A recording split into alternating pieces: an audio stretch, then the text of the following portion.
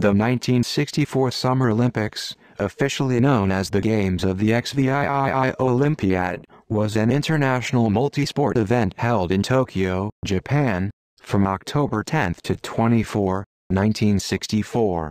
Tokyo had been awarded the organization of the 1940 Summer Olympics, but this honor was subsequently passed to Helsinki because of Japan's invasion of China, before ultimately being cancelled because of World War II. The 1964 Summer Games were the first Olympics held in Asia, and the first time South Africa was barred from taking part due to its apartheid system in sports. South Africa was, however, allowed to compete at the 1964 Summer Paralympics, also held in Tokyo, where it made its Paralympic Games debut. Tokyo was chosen as the host city during the 55th IOC session in West Germany, on May 26, 1959.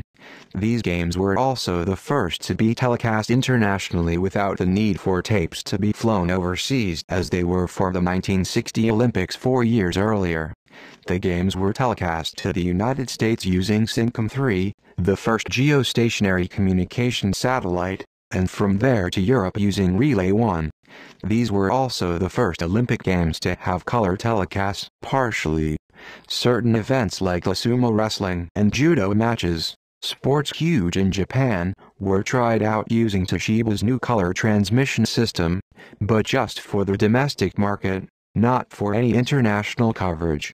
History surrounding the 1964 Olympics was chronicled in the 1965 documentary film Tokyo Olympiad, directed by Konichi Kawa.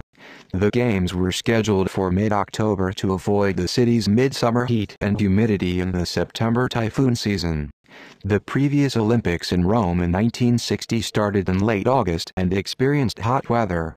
The following games in 1968 in Mexico City also began in October.